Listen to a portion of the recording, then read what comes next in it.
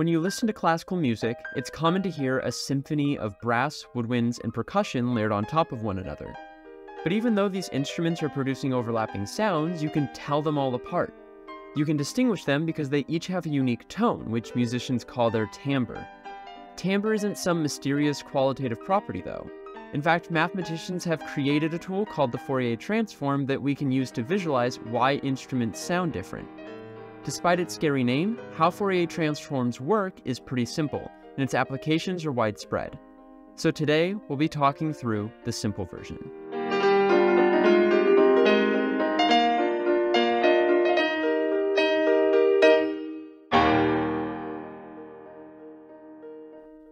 In my last video, we discussed how an infinite sum of waves can approximate the shape of any function.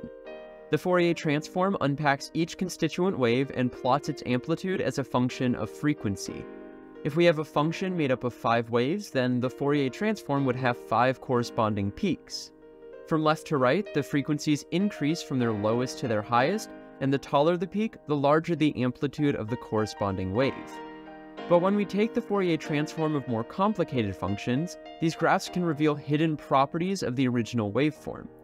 Imagine individually recording several instruments playing the same note and taking the Fourier transform of each of their sounds. You would find a series of sharp peaks at identical frequencies, but the heights of these peaks would vary between instruments. These regular peaks, called harmonics, appear at multiples of the original note's frequency. The difference in each harmonic strength makes a trumpet sound different from a flute and my voice sound different from yours. It's important to note that we can convert back and forth from the Fourier transform of an audio to the original audio itself. We can do this because the combination of waves that make up a waveform are unique, so no two functions would produce the same Fourier transform. But what happens if we alter the Fourier transform before converting it back into a waveform?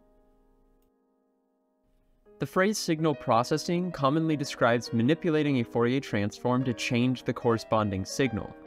This definition is a little vague, so let's unpack what it means. It's often helpful to think of Fourier transforms in terms of frequency ranges. In general, waves with a lower frequency influence the overall shape of a signal, whereas those with a higher frequency fill in the finer details. If we want to recreate the sound of a flute, lower frequency waves will produce the raw pitch, and higher frequency ones will create the airy quality we associate with the instrument. Signal processors might use this information to extract pitch data from music, or even create synthetic instruments by manipulating the strength of each harmonic. As it turns out, we can also calculate the Fourier transform of images. Rather than producing typical plots with peaks, these Fourier transforms are two-dimensional. Values closer to the center represent lower frequency waves, and those further from the center represent higher frequency waves. If you had to guess, what would happen if we deleted the data for the high-frequency waves that make up an image? The image would become blurrier since we've removed data for the finer details. If we restored the high-frequency waves, what would happen if we deleted the low-frequency ones? We would only be left with the fine details, meaning that places where the color quickly changes would pop out. This method of image manipulation can sharpen pictures, reconstruct corrupted images, and even develop training data for artificial intelligence. Now that we have some intuition about Fourier transforms and signal processing, let's see how we can use them in the real world. When you record audio onto your computer, it's common to capture unwanted background noise. Sometimes these noises are one-off occurrences, like a text notification. In those cases, you'll probably need to re-record the audio. But sometimes there is also an ambient amount of noise caused by the properties of the room you're recording in. For example, a ceiling fan might cause air to swirl around your room and into your mic, making the audio sound airy. But since this unwanted noise typically has a consistent strength and sound, we can isolate it using Fourier transforms. We do this by recording the noise profile of your room, which is the Fourier transform of whatever your microphone passively picks up. You can then subtract this noise profile from your original recording to reduce or even eliminate noise in your audio. Musicians rarely stop at this step though. Sometimes they want the bass or vocals of their recording to pop. Changing the balance of sounds in audio is called mixing, and it's done by altering Fourier transform data. Remember that lower frequencies produce lower notes and higher frequencies produce higher notes.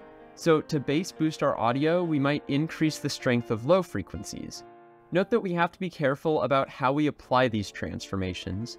Making too large of an adjustment to the wave strength can cause undesired audio artifacts, such as clipping, detuning, and even the distortion of instruments or vocals. Unfortunately, keeping track of data for tens of thousands of waves makes raw song files fairly large. This problem is even worse for videos and images, so how do we still send and store so many of these files on our phones? Using a process called data compression, we can reduce the space required to store any media type. Sometimes this is done using clever tricks that retain the original file's quality. But if we're willing to lose some detail, we can use Fourier transforms for a special kind of data compression. Often, it's not necessary to exactly recreate all of the signal's details. We can get away with this because our senses are only sensitive to a certain threshold, so it's often useless to hold on to data that we can't observe. In audio, this type of compression is a simple process. We take the Fourier transform of some audio, and if a peak's amplitude is less than some arbitrary threshold, we delete it. This technique is commonplace among music streaming services since retaining the original quality of every song would be impractical. Additionally, if you've ever saved audio as an MP3 file, you've performed this exact process. Since MP3 files delete low amplitude waves, it is considered a lossy form of data compression. JPEGs, a type of image file, also employ lossy data compression. Every time an image is saved as a JPEG, it deletes the low amplitude wave data in that image. This is why saving an image as a JPEG several times can cause its quality to degrade. Even though losing some of the original detail of your data can be frustrating, compression is quick and efficient, making storing and streaming content much more feasible. Today, we've only discussed a small number of examples to develop an intuition for how Fourier transforms work. But in researching for this video, there was no end to the number of applications I found. To demonstrate this one tool's versatility, let me list some additional examples. In at least some way, Fourier transforms are used in EEG analysis, heart rate variability, MRIs, DNA sequencing, radio astronomy, digital oscilloscopes, music information retrieval, antenna design, video compression, musical instrument tuning, seismic data processing, speech synthesis, computer vision, speech recognition, quantum mechanics, geolocation and positioning, audio equalization, industrial fault detection, and sonar. This list is far from exhaustive, but it should communicate this one tool's importance in our daily lives.